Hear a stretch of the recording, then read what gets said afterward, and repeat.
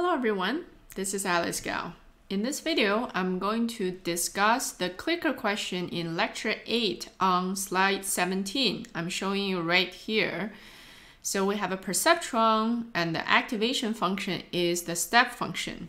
The question is asking you, what should the three weights be such that the perceptron represents an AND function? In the main lecture video, I told you the answer that I came up with.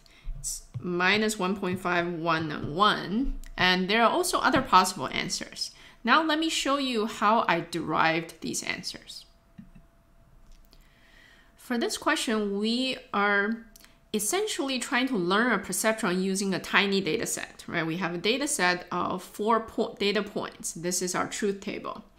So the key idea is to realize what the data set looks like and also what the perceptron is trying to do.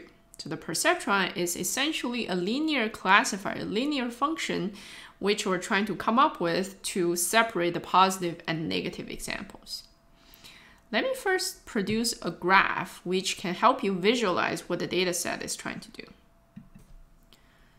We have only one positive example, which is at the point 1, 1. So let me use this shaded circle to represent that. Then all other 3 examples are negative. So 0, 1, 0, 0, and 1, 0. These are all negative examples.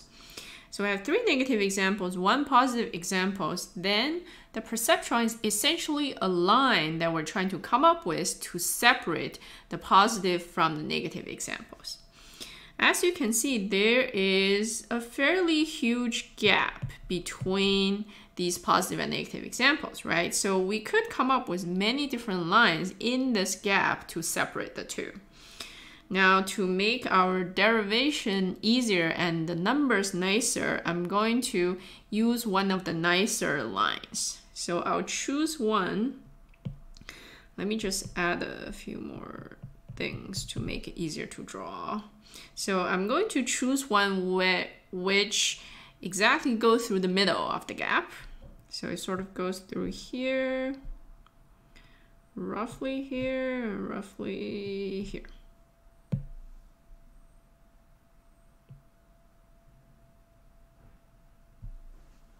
Like that. Right now we just need to derive an expression for this line. So this line goes through the middle of here, right? So the middle of here as well. So if you do some calculation, you will realize that this point is 1.5 and this point here is also 1.5, and this is exactly a 45-degree line. So the slope of the line is -1. So an equation which can represent this line would be, if you think about this as y, if you're not used to thinking about x1, x2, if you think about y and x, this will be y is equal to minus x plus 1.5. Right? Slope is -1 and y-intercept is 1.5. But we can convert this to x1 and x2, that becomes x2 is equal to minus x1 plus 1.5. And let's move everything to the left-hand side. This will make it easier to convert to our perceptron later on. So that would be x1 plus x2 minus 1.5 is equal to 0. Okay, so far this equation is representing the line. But remember that the perceptron is trying to do a classification, so it's trying to choose one side of the line, right? So we need to make sure eventually we came up with the ways to choose the correct side of the line. So how do I do this? Well, first of all, we want to choose the side with the positive example. So we want to choose this top side right here. So how do I usually figure this out? I usually pick a positive example and plug it in to see if we have the correct number coming out from the left-hand side.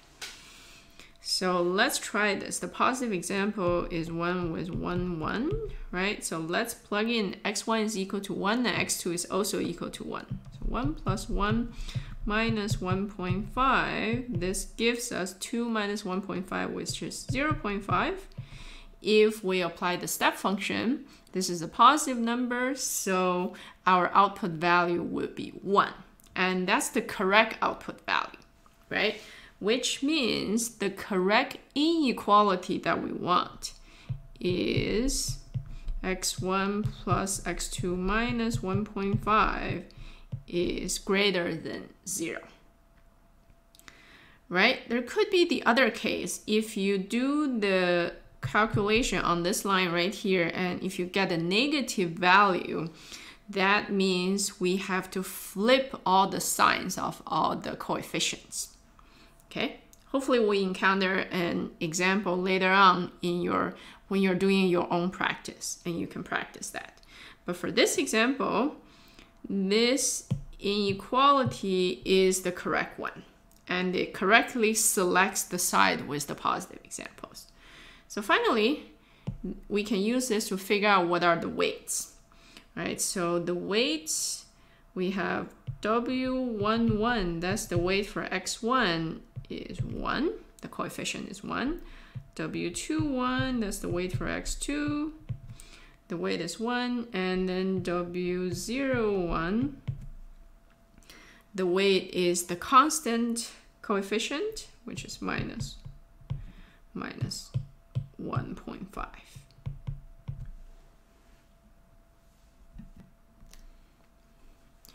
All right, so this is the entire process I used to derive the weights, and by drawing the picture, hopefully you realize that there are many possible solutions available. I just chose one of the nicer ones to make the numbers a little bit nicer.